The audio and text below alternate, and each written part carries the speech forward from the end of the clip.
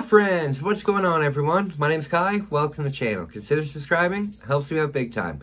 Guys, I have got a story for you. I had a god-awful sleep last night, and I had a horrifying nightmare, and I just wanted to tell you about it. So, let me get right into that. Guys, if you're new to the channel, I have horrible nightmares. A lot of my viewers know this. I take different medications for it. It's been an ongoing problem ever since I got sober. So when I got sober, I started to have to deal with all of the traumatic things that had happened to me during my addiction, and during my cancer.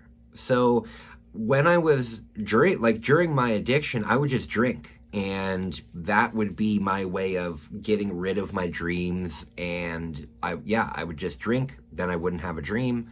Everything was fine. But when I got sober, I had to start dealing with my nightmares head on, and it has been rough. I've spoken on the channel before about a frequent dream that I have where I go to this weird, apocalyptic hospital. No, it's an apocalyptic hotel.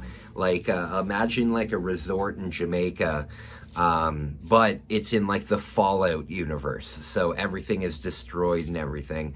So I go into this resort, and I'm either sentenced to three things. I'm either going down one wing that has all medical experimentation and stuff like that, and then one wing is jail, because jail is my biggest fear ever. And then the other one, I don't want to talk about that right now. But either way, one of the most frequented ones that I go to is the hospital, right? And in the hospital, they do all these crazy medical experiments on me. It's insane, It stems back from the time that I was in the hospital dealing with my own cancer, having, feeding tubes and catheters and all of these different... I hate talking about that. Either way, I had this nightmare last night where things just went too far, and it was actually a really terrifying nightmare for me. So basically, the same thing had happened, the medical experiments, but the doctors took it too far. The doctors took it too far this time, which never happens in my dreams. This is the first time things have ever gone too far in my dreams. But the doctors took it too far, and I was in a irreparable state. I could barely speak anymore. I was in an irreparable state. So the doctor called in my family. My doctor called in my family, and for the next hour, basically, I had to sit with them while they said their last goodbyes to me, right? And it was fucking emotional. It was really scary because I'm confused as to why I'm dying so young, and in my mind, I was sitting there on my deathbed, and I'm thinking, shit, I haven't had kids yet. I haven't gotten married yet. I haven't, I'm listing off all of the things that I haven't done and will never do, because I was dying. And it was absolutely terrifying because it really opens my eyes to the fact that I am scared of death. A lot of people say that they're not scared of dying. I am scared of dying. I can say that with full confidence. The thing is, I love life. I love life, and I love where I'm at in my life. I love being able to travel. I love my girlfriend. I love my family. I really love life. Ever since I got sober, my entire outlook on life has completely changed, and I love life. And now I want to live to be an old man. I want to live to be an 80-year-old. I want to live to be a 90-year-old. I want to live a long and fulfilling life and have children and see them have children and tons of stuff. So I was in my deathbed in this dream, and I'm experiencing all of these emotions about the regret and stuff about not doing anything. And then, this is where the dream really sucked, because the doctors the doctors told my family, okay, it's like time for us to like pull the plug. So my family left the room, and the doctor pulled the plug, and he said, okay, just relax, kind of like you're doing your anesthesia. The doctor was like, just relax, you know, you'll be gone any moment now. But I wouldn't die. Like I kept deteriorating, and my mind kept going and getting it, basically like the way that somebody would get drunker and drunker and drunker until they passed out. That was like the way that I was going, right? So I knew that my family was in like the waiting room right outside my door. So the doctor pulled the plug, and I'm lying there and I'm praying, right? Because I am religious.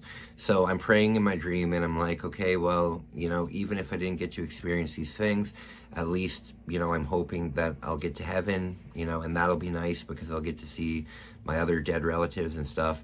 And, but death wouldn't come. It just wouldn't come. I kept deteriorating and deteriorating mentally, not physically. And then, I got out of my bed, right? And I tried to stand up, and I was standing there, and I'm like, okay, I have enough power to do this. And, I remember walking out into the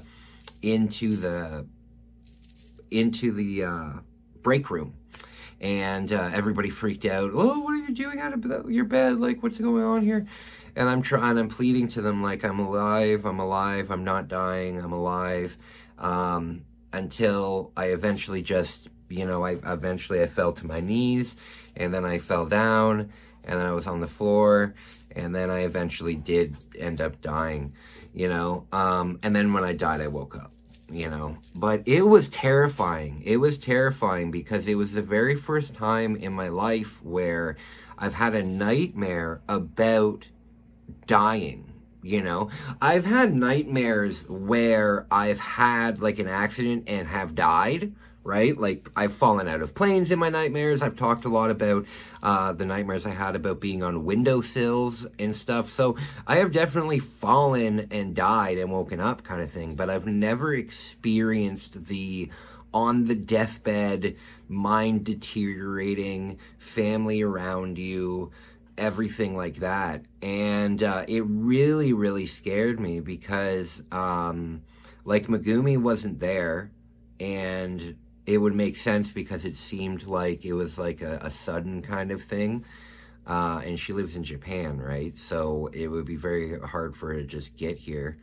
But my mom was there, my grandma wasn't there. It was very strange. Either way, I just wanted to talk to you guys about it because I feel like if I don't talk about it, I'll probably just end up having the same nightmare again tonight. But it was really spooky. And so I got up at 6 a.m. and then from this nightmare, and then I went back to bed, and then I started dreaming about like the same thing. And I woke up again, and then I was like, you know what? I'm just gonna stay awake now, and I'm gonna start my day. Yeah, so guys, thank you for listening to my story. I really appreciate it. That was definitely one of the scariest nightmares I've ever had, and I will definitely remember that nightmare, you know. There's only about 5 or 6 nightmares that I really remember vividly, and that will be one of them, you know. Either way, guys, thank you so much. We recently hit 1,600 subscribers, which is phenomenal. I can't believe that. That is so freaking amazing. I can't thank you guys enough, you know. Thank you guys enough. I really appreciate it. I really appreciate it. I promise that going forward I will continue to try my best to make the best content I can for you guys. And remember, if you have any suggestions, let me know. And other than that, guys, I'll talk to you later. I'll be on live stream later, and I'll talk to you later. Bye.